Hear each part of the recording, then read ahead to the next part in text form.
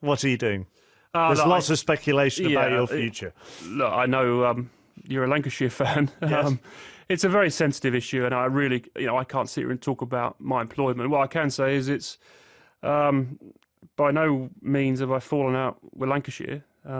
It's a very personal issue, really. And I've been speaking to the chairman today, and I hope we'll come to a resolution soon for all parties, really. But there's nothing, nothing between me and the club. It's a fantastic club, and I've been really well looked after. It's just a personal thing. Yeah, because, and I won't push you on it, because there are things that are more important than cricket, and you have to take families into consideration and where they live and geographical location. Yeah, I think you've hit the nail on the head, and at the same time we sign contracts and we're paid to do a job, so it's really tricky.